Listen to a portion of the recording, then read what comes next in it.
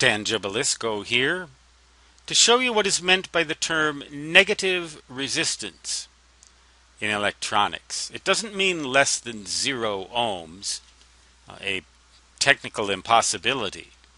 What it means is the behavior of certain semiconductor devices, diodes in particular, under certain conditions.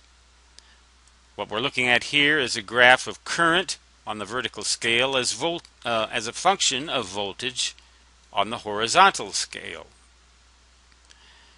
Normally, current increases as voltage increases in any electronic component. That's what you would expect.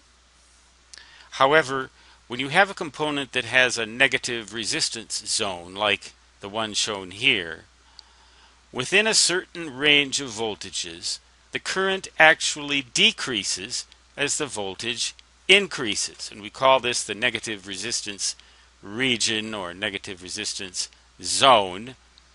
And it's not a true negative resistance in the literal sense, but rather an expression for a dynamic behavior that some components exist under certain components exhibit rather under certain conditions.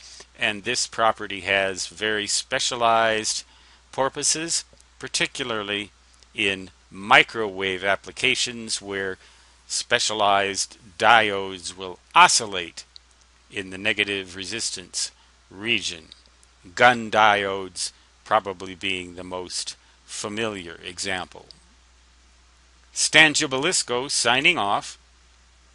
Until next time, so long.